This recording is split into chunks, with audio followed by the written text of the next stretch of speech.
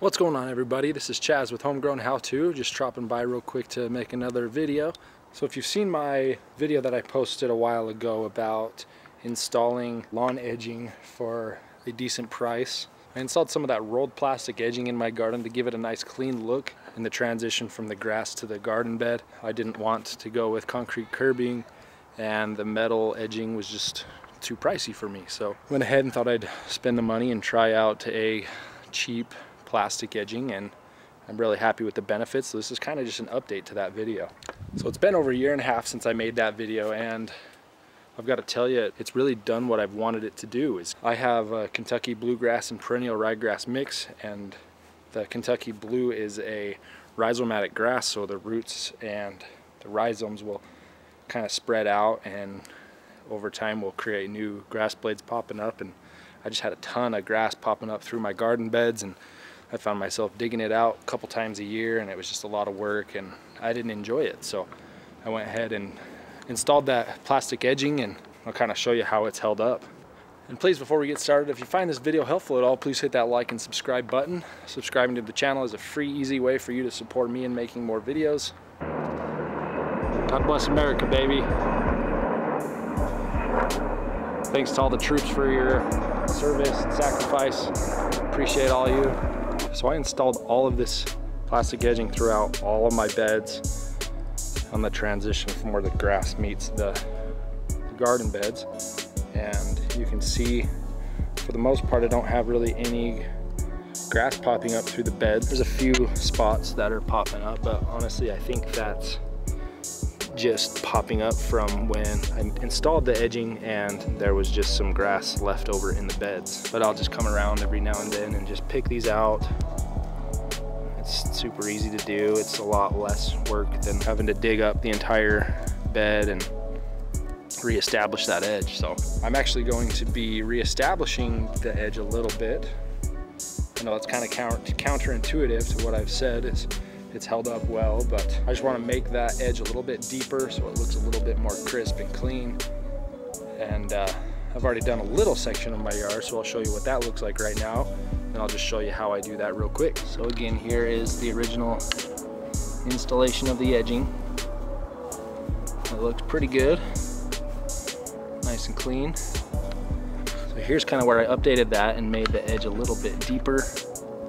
You can see it's about a good 3 inches from the base of the dirt to the lawn.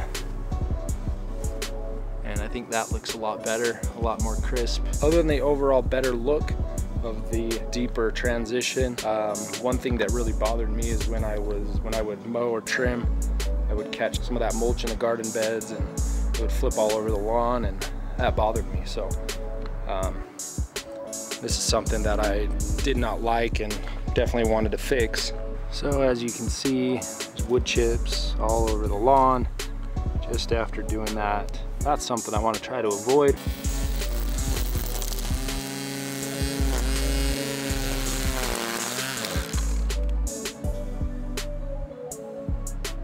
Here with that deeper edge, you can really see how much cleaner it looks. So versus over here, when you look at the edge, it still looks clean, but with the deeper edge, in my opinion, it's a lot cleaner. So we're gonna drop this down another couple inches, kind of clean this up.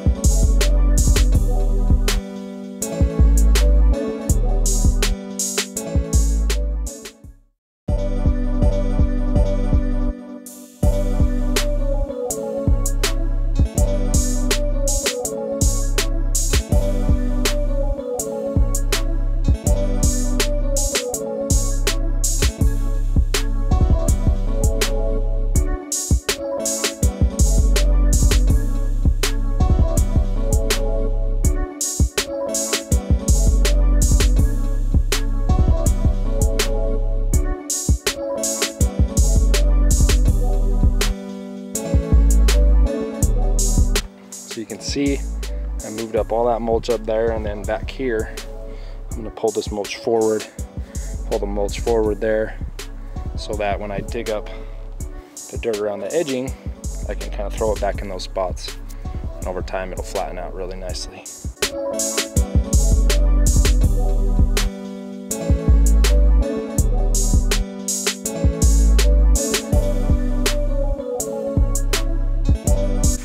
Now I'll come around and step on the areas right in the gutter so that it compresses that edging up against the wall, up against the grass still, so that it kind of holds it in place.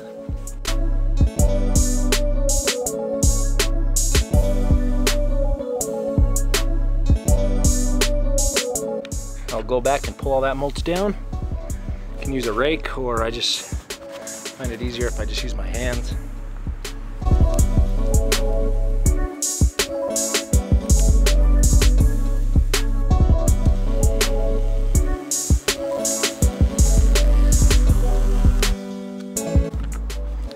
All right, all my ditches are dug. That lip is a good 3 to 4 inches around. You can see it just looks so much better.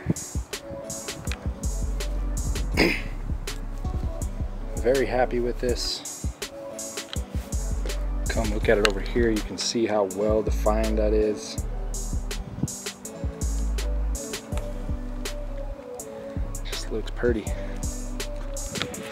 And yeah, the mulch beds are kind of messed up from doing this, but I'm either gonna remulch or just throw down compost in my garden beds next year. Leaning more towards compost. I think it's just a cleaner look. But happy with the way this looks, and this bed's ready to go into fall. Free aeration and fertilization, baby. Love worms. Now, if you found this video helpful at all, please go ahead and hit that like and subscribe button. It's a free, easy way for you to support me in making these videos. Thank you for watching. Have a good day.